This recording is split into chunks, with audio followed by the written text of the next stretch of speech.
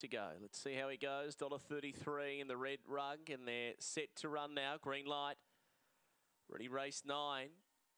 Away and racing, and Aston Cleary began only fairly off the inside, but he is holding the rail, coming over just the margin with My Dad Baz. They'll lead Aston Cleary and Rickett and Weaver. Wide out On Time Cash and Kraken Spike at the tail. The leader just the margin. Now Aston Cleary starting to get warm. Favourite Zoom through against the rail. Hits the lead and he's too good. Aston Cleary won at 2.5 lengths from Rickett and Weaver. Third just the margin. Not too far away My Dad Baz. Then On Time Cash and Kraken Spike. 1961 for Aston Cleary.